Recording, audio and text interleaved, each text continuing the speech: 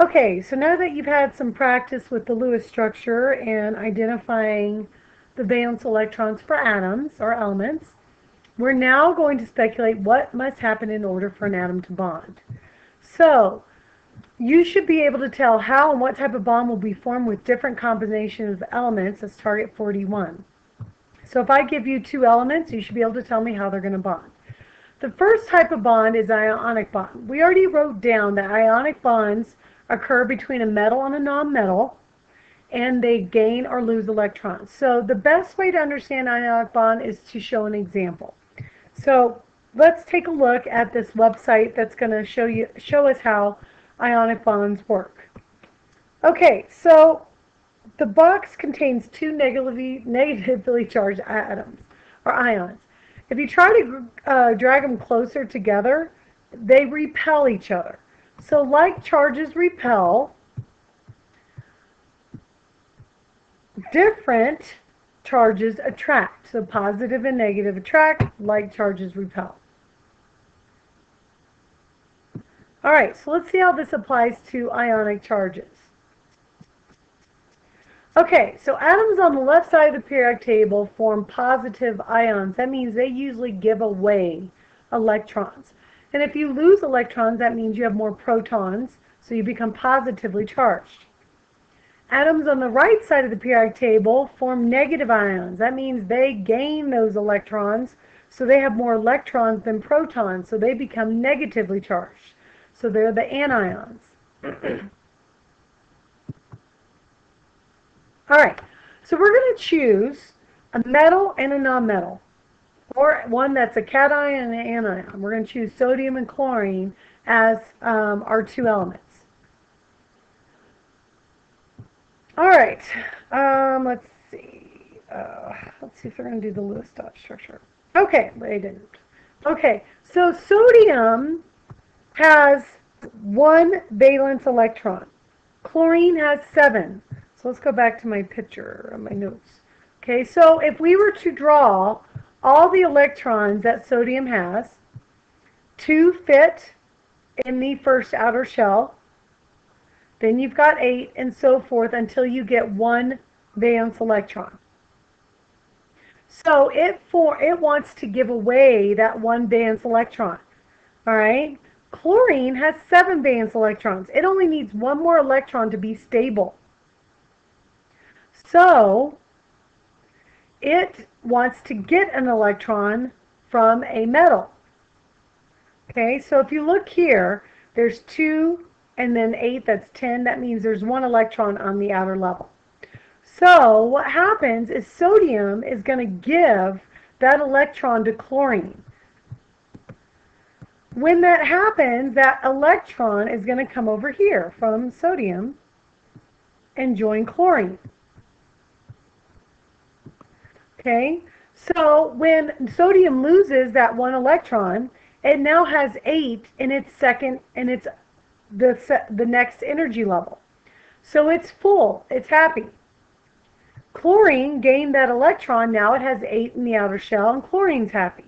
So sodium becomes a +1 because it now has 1 more proton than electrons.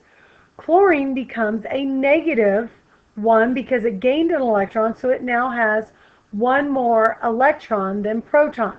So when you write that out as a compound, you write that as NaCl.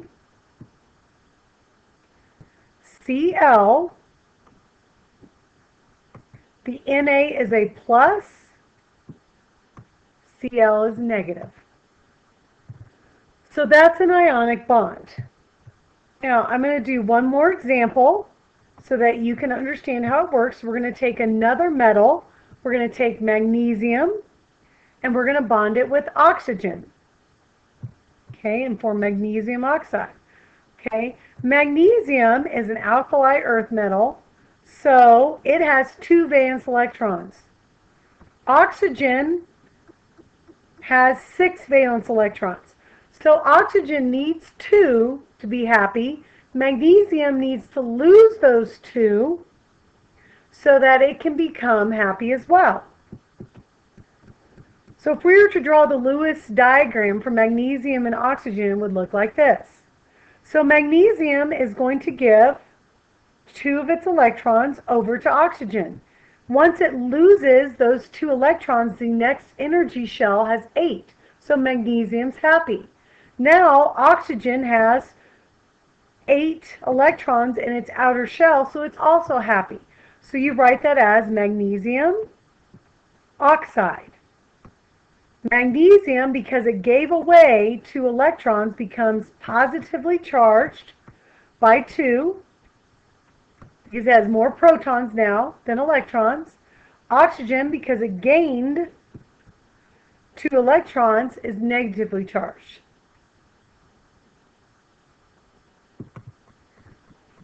Now, sometimes ionic bonds aren't perfect, one element bonding with another element. For example, let's look at lithium and oxygen. Lithium has a valence electron of 1, oxygen has valence electrons of 6. Now, lithium can only give, each lithium atom can only give 1 electron. So if this lithium atom gives oxygen this electron, oxygen is still not happy. That's why it takes 2 atoms of lithium to bond with 1 atom of oxygen. So you would write this as Li, lithium 2, that's subscript 2, oxygen 1. And that lets you know that compound, in order for it to work, takes 2 atoms of lithium to bond with 1 atom of oxygen.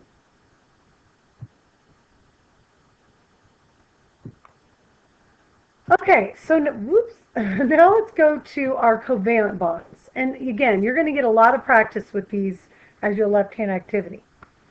Okay, so let's take a look at covalent bonds. Remember, covalent bonds happen with the elements on the right-hand side of the staircase, because covalent bonds only exist between nonmetals. Okay, covalent bonds, they don't gain or lose electrons, they share them. So let's take a look at hydrogen. Remember, hydrogen is a nonmetal. It has 1 valence electron. So what happens is hydrogen likes to bond with other hydrogen atoms. And to do that, they will share these 2 electrons. So if these, remember, the first energy level only needs 2 to be happy. So if hydrogen gave away this electron, then that hydrogen would be happy, but this hydrogen atom wouldn't. So what they do is they share the electrons, and they form a hydrogen molecule that looks like this. Okay, now, because they're sharing those electrons, and they are the same nonmetal, they do not have a charge, and you're going to see why in a minute. Okay, fluorine has 7 valence electrons. So when fluorine atoms share electrons, they share the 2, 1 from each fluorine, okay, to make an F2. Okay, now let's look at 2 different nonmetals. Let's look at carbon and oxygen to form CO2. So carbon has 4 valence electrons. Oxygen only has 6. So if you'll notice here, 2 of carbon's atoms are bonding with 1 oxygen atom. Now oxygen has 8 valence electrons. See, 1, 2, 3, 4, 5, 6, 7, 8. So now oxygen is happy. Then carbon will form another bond with oxygen, another one. Same thing, oxygen has 8 valence electrons. Carbon now has 8 as well. 2, 4, 6, 8. So you write that as CO2. Now, there is one thing I want to talk about when atoms share electrons. You can also show how they share like this. The carbon in the center, oxygen on this side, another oxygen on this side. If you only share 1 pair of electrons, then that's represented by a double line. Okay? If you share 2, then you give it a double line. Now, carbon shares 2 with this oxygen, 2 with that. So you would draw a double bond. That's called a double bond because carbon is sharing two electrons with oxygen. If it was only sharing one pair, then that would be a solid line. So for example, up here, for hydrogen, it forms what's called a single bond because there's only one pair of electrons that are being shared between the two hydrogen atoms. So this is one pair that's represented by a solid line. Same thing with fluorine. It forms a single bond with another fluorine atom.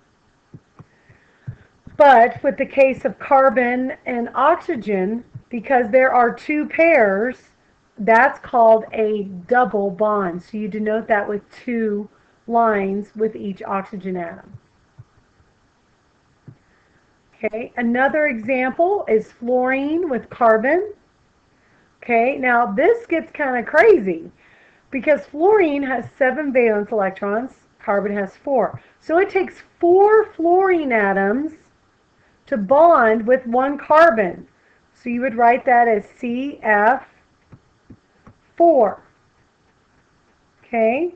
Now notice carbon is only sharing one pair of electrons with each fluorine atom. So if you were to draw this out, you would write carbon in the center, and this would show you that it's sharing electrons with each fluorine atom, and that's a single bond. So carbon forms a single bond with 4 fluorine atoms. That's how you would draw it out. Just like that. Now, covalent bonds can be categorized as polar or nonpolar. A polar bond is a covalent bond between two different nonmetals. Those shared electrons will actually gravitate or move toward the atom with the most protons. And then atoms start to have charges. Water is the most common polar covalent bond. So if you look at water, water is H2O. It takes 2 atoms of hydrogen to bond with 1 atom of oxygen because hydrogen has 1 valence electron, oxygen has 6. So hydrogen, there needs to be 2 of them to give 1 electron to carbon, or not give, but share with oxygen. So what happens is oxygen forms a single bond with each hydrogen atom. Now, those shared electrons, remember electrons are attracted to protons. Oxygen has 8 protons. The hydrogen only have 1. So those shared electrons will actually gravitate toward oxygen because it has more protons, so it has a stronger positive charge, so it will pull those shared electrons toward oxygen.